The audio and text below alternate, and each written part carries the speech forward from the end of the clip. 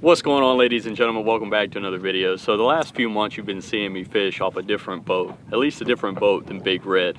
Big Red, guys, we had to let go after a big family discussion because I came across a deal of a lifetime. Now, I did have to purchase this boat, but it was an opportunity that I just couldn't pass up, and the family agreed. So that's what we did. We purchased the Ranger 2360 Bay boat, and guys, I couldn't be happier. Now, it was a little sad because we had a lot of sweat equity and a lot of money put in Red. Me and Chris worked on that for at least 6 months, really just getting it back to her glory days. Maybe not as good, but we did customize it to where we really thought was beneficial for our fishing needs. But that's okay, because we could do the same thing with Ranger Danger. I don't have a name for it. If you guys have suggestions, comment below. Maybe we can get her named. But anyway, today we're going to do the walkthrough because a lot of you guys have been asking me about the boat, and this is a vessel we're going to be fishing off of for the next 2 or 3 years. So come along, let's take a look, take a closer look. I'm going to show you some of the specs, talk a little bit about it, and we'll jump right in. Let's go. The first thing I'm going to state is the obvious, is the boat is 23 foot 6 inches long, and when it's on the trailer it's approximately 29 feet 6 inches long. So it's a fairly large boat, but it has a very wide beam. I believe the beam is 102 inches, so it produces great stability. A lot of people can walk to one side of the boat and you're not going to see that yaw type effect that you'll get on the boats. But I do like that, the fact that it does have a very, very wide beam. Now, if you take a look up here on the deck, I mean, this cooler's kind of in the way. Let's go ahead and move that over. You'll see that the deck of the boat is very, very spacious. So you can fish 2 to 3 anglers up here and not have to worry about really bumping into each other. It's got a spot for a seat here that you can remove, almost like a bass boat would. I mean, it is made by Ranger, guys. If you don't know, Ranger actually specialized in bass and freshwater boats. They really were popular among professional bass anglers not so long ago. Moving up here to the bow of the boat, you have the Minn Kota Riptide. So this is pretty cool, guys. It's a self-deploying trolling motor. You've probably seen that on some of my videos. It does have its pros and cons. When it works, it's great. When it has problems, you want to pull out your hair. But overall, I've been pretty satisfied with it. We've had a few little hiccups, but nothing too crazy. I haven't really had to throw my anchor too much, but this is the anchor locker. One thing that I can tell you about the anchor locker is you have to have a small anchor, guys. So I think that's where they kind of went wrong. This is a very small anchor, and we had to downgrade. Just so y'all know, by the way, and this ain't a plug, this is the Fortress anchor. It's an aluminum anchor. Again, I haven't ever had to put that in the water, so it's been nice having that trolling motor, that GPS spot lock. Now, up here in this storage compartment, it's not really a storage compartment. It's actually technically a fish box. That's heavy. All right, so it's actually technically a fish box. This is where you want to throw all your fish. For us, I don't like putting the fish in my boat because I don't like the slime and the stuff going into the hole and stuff all the time. However, this is perfect for my cast nets.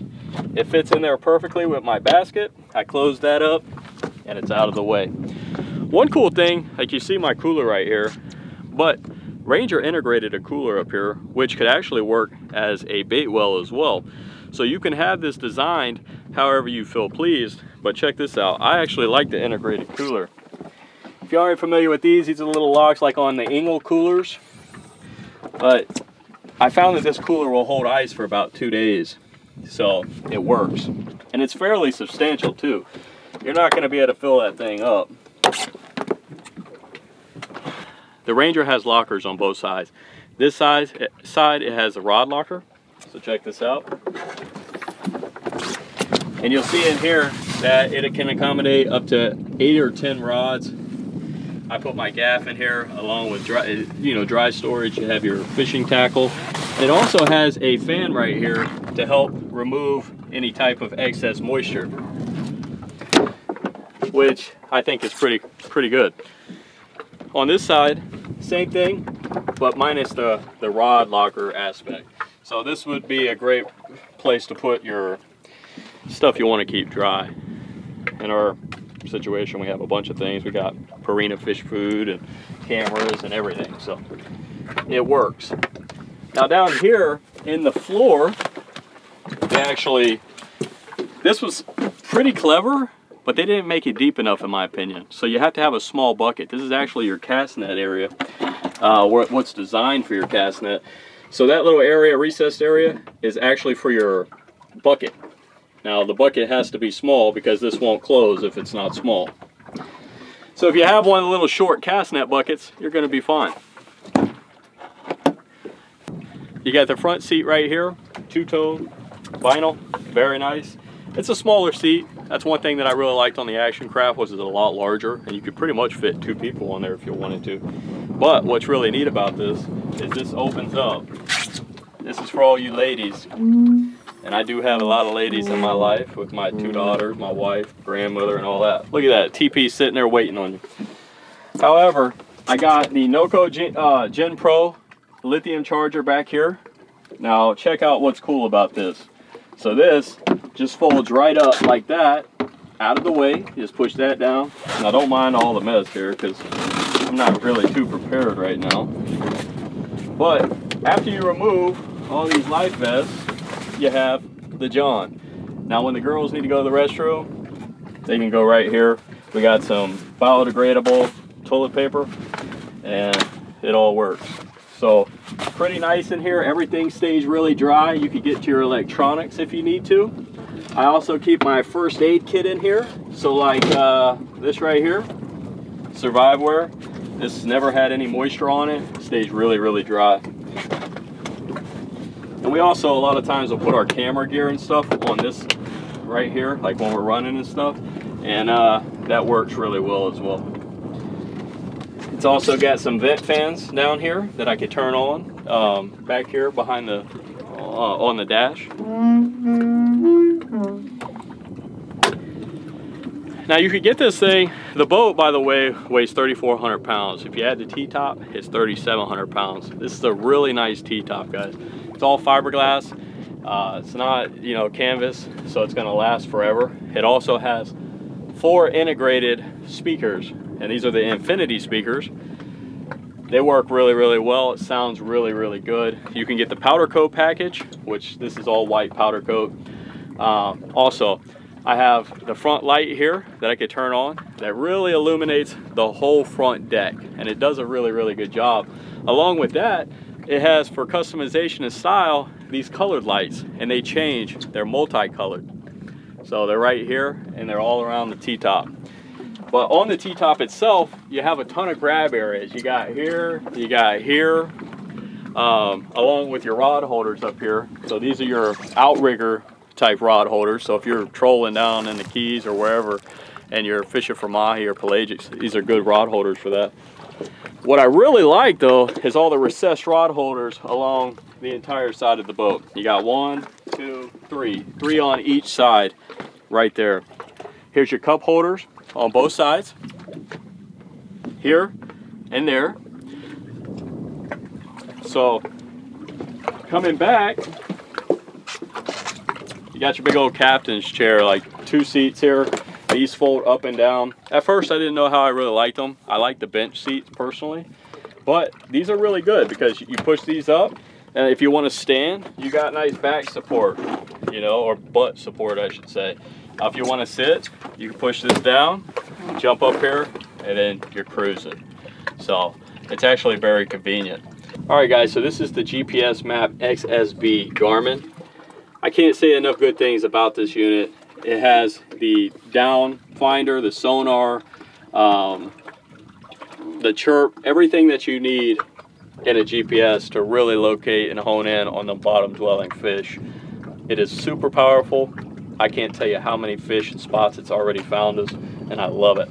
Now, I did get my steering wheel professionally wrapped this time from Hunter. He's on Instagram. If you follow me on Instagram, I follow him. You can check him out. I also posted a picture and shouted him out. Thank you for that nice work that you did there.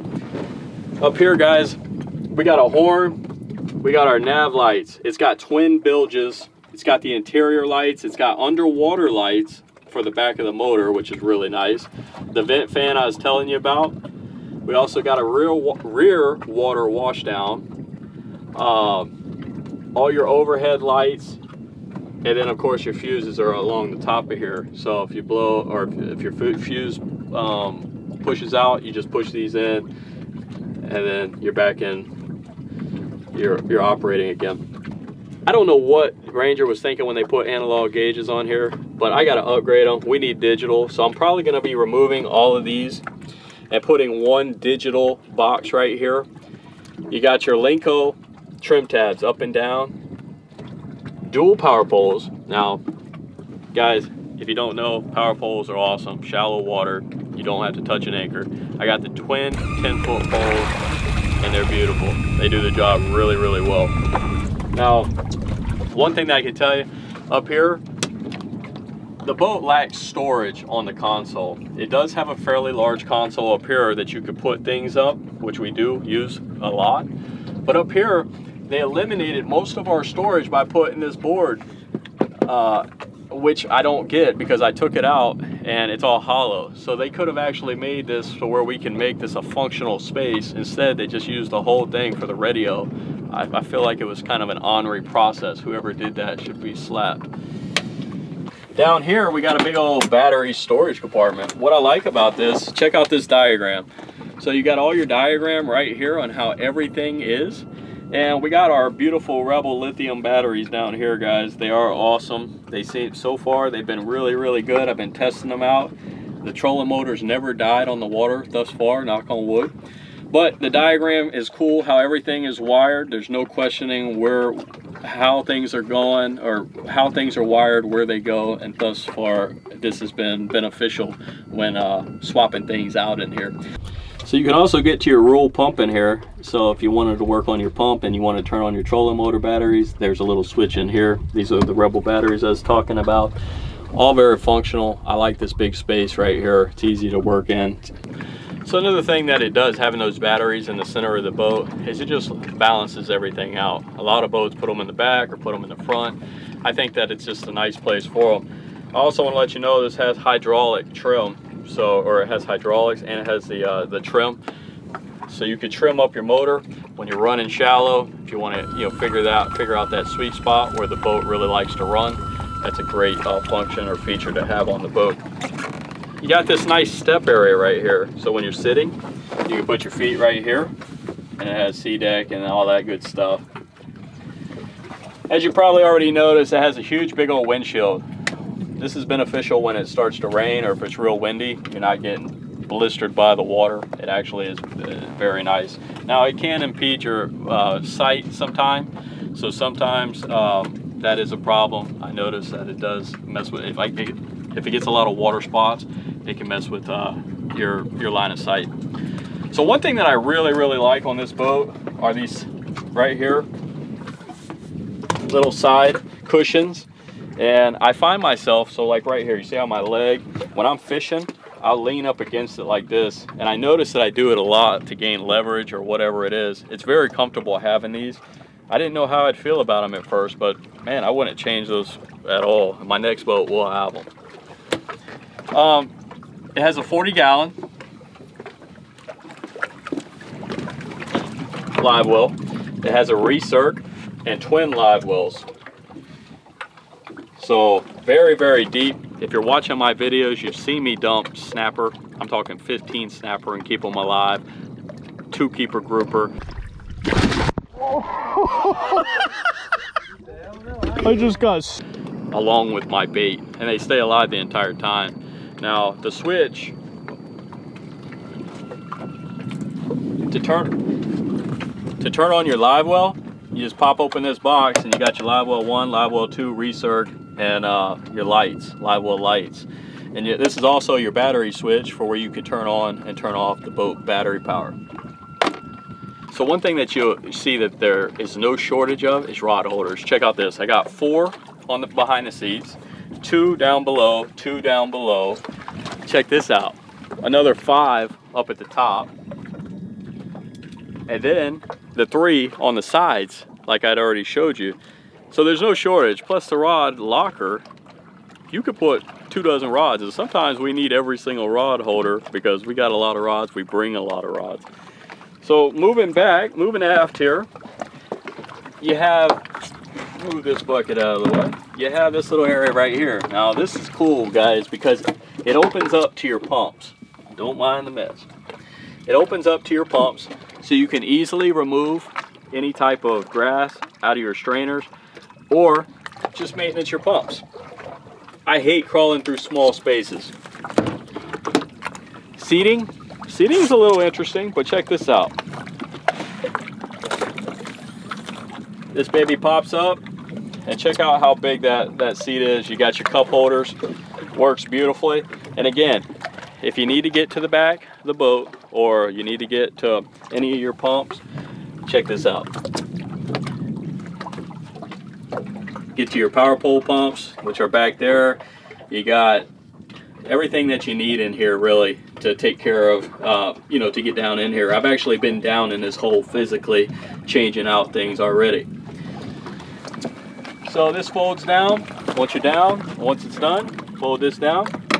One thing that I could tell you that's a pro or con with this setup is that whoever's sitting right here, if you got your bait well full, a lot of times you'll receive splashing out of the bait well, even with these closed and locked down, and they hit your customers or whoever's in the back here. Now, if it's just that family member you're mad at, you loosen one of these and put them back here and hit the gas. Other things, we got a little storage area here. Now, this area really gets wet. You can also use it. It has a wash down right here, a hookup. But I just throw some leader and stuff in there. It gets very wet in there. On this side, by the way, this is your freshwater wash down. If you pull this up, you got your little spigot right there. You got your little spigot, you turn that on, or you turn your switch on at the dash, and then you can spray down your boat with the freshwater wash down. There's another little side storage compartment. It's not very big, but we keep leader in there, lots of soft steel. And on that side, we have a really cool area actually. You could put tackle in here, tackle boxes, but again, it gets a little wet, guys, and I don't keep a lot in there because I don't like when stuff gets wet. This baby's powered by a Yamaha 250 Show. Now it's got a 25-inch shaft, a big old 4-blade prop. This baby will move. So it's actually recommended to have a 300, but with the higher performance Show, I find that my top speeds are 52 miles per hour and my cruising speed around 4,800 RPMs, you're 36 to 38 miles an hour, and that's plenty fast for us. So with the trim tabs and everything else, she rides very smooth, and I have no complaints with what we got. We also got a swim platform back here. This has been very cool. We went scalloping